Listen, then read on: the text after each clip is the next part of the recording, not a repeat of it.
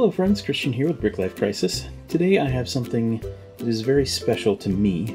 I think most of you will see this set that I'm about to show you to be pretty cheesy and lame, and I would tend to agree. However, the reason it's special to me is my 4-year-old nephew Kiler, who, if you've seen recent videos, he's been in a few of them, and he has grown to love the brick just like I have, and he recently sold some toys of his at a garage sale, and so had a little bit of money, and he went out with his mom to the Dollar Tree, and he saw something that he wanted to buy for me as a gift on his own accord. This wasn't a recommendation by his mom or anything else. He saw it and thought of me and wanted to buy it. So he spent his own money, albeit $1, but for a 4-year-old, that's a big chunk of change. And he bought it for me, and so for that reason, it is very exciting to me, and so I figured I would share it with all of you.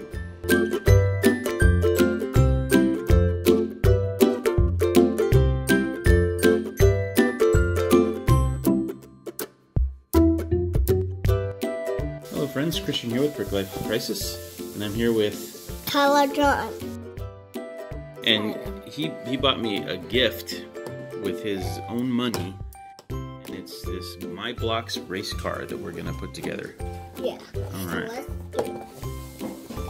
Kyler, where did you buy these sets? At the store. At the store? Why did you buy them? Because I was one for you, and You wanted to get one for me? yeah, and one for me. And you got one for you. You got the tank Yeah. for you and the race car for me, huh? Yeah. That was very nice of you. Thank you very much. You're welcome. Do you like playing with blocks like this? Yeah. Blocks like Lego and make it blocks? Yeah. I can't make it with blocks. Cool. Well, thanks, buddy. Love you. Love you. This is it. This is My Blocks race car. This is a construction block set consisting of 23 pieces. It's recommended for ages 4 and up, and it claims to be compatible with leading brands. There is a choking hazard warning, and it says 1 easy. The back of the box has some artwork as to what it looks like, some information about the company. Then on the bottom there is a QR code that you can try and scan. I couldn't get it to work, but there's a free video directions. This is released by CK Brands out of, it's a Chinese company. So anyway, I of course didn't expect much from this, and because of that I wasn't disappointed. But tell me what you think. These are the directions that came packed in the box, and they were wrinkly and kind of ripped just like this. They were not in very good shape, and they were very tiny. Look at my finger.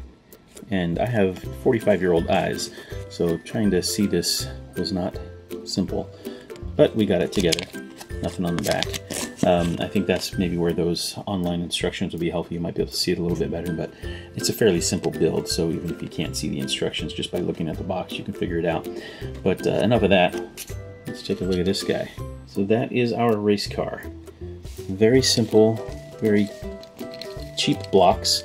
Their minifigure is kind of a joke. It's just the upper torso molded into a driving position.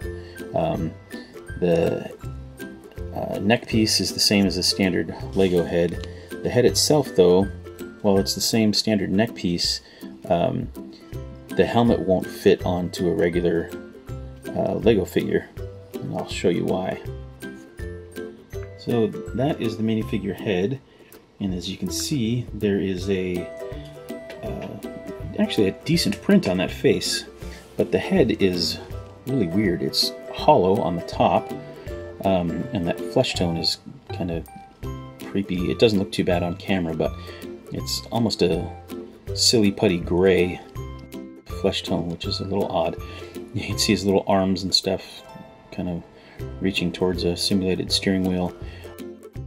It's just kind of a cheesy brick that fits in there. But the helmet, as you can see, has a rather big thing up there that kind of goes inside of that head. So if you were to try to put it on to a regular minifigure, it just doesn't quite fit right. So they only work with these My Blocks figures, which is fine, I suppose. I doubt anyone would want to mix this with their genuine Lego, but the wheels spin very nicely. There's just a few basic pieces that make up this car, but I think it's cool for $1, you know, especially for people on a budget that just want a little build fix or something. It's all right. But again, my nephew bought this for me on his own accord with his own dollar at Dollar General, and so for that reason it holds a special place in my heart. So anyway, thanks for letting me share it with you. Hope you enjoyed the video. If you did, please leave us a like. If you have any questions, comments, or concerns, let us know.